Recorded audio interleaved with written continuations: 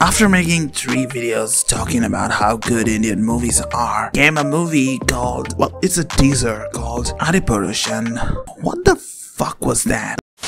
Like, literally, I have not checked out the VFX company or the directors or the works, but the guy from Bahubali is in this and playing Lord Ram, and he plays the character in the whole trailer as a stoic guy. Really, what the hell? If you watch the trailer or the teaser, you know it's completely shot with green screen. The whole fucking background is always CG. Nothing is real. Even the characters. Well, the funniest part, the main guy who plays Ram has digitally made 6 packs. Why? Because that sells. CGI had brought dead people back to life, made older people look younger, made younger people look older. But all he decided, the main guy in this movie decided to make fake abs. Why? I mean, why? I tend to find even good in the worst of the worst.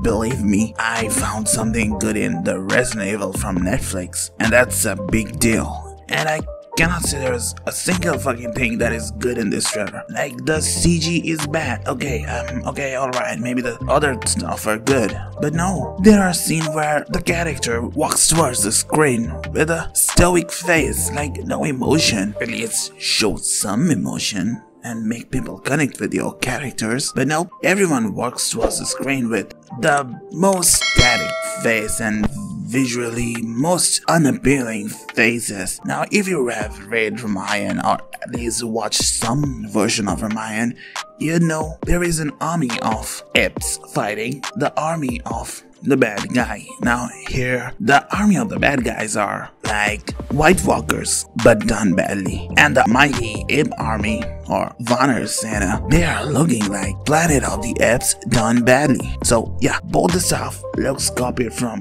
great stuff, but done poorly. Then our villain, the almighty Ravan, he has a modern stylized haircut. In one scene, he wears a dress which looks like Kratos from God of War went to MCU Asgard, and that was weird. The bad guy, Ravan, flies towards the screen on a badly CGI creature in the slowest of motions. Like, there is no intensity. The whole teaser feels emotionless. Everything feels impactless. There is no intrigue in the teaser. Believe me, in TikTok there are better graphics usage I've seen.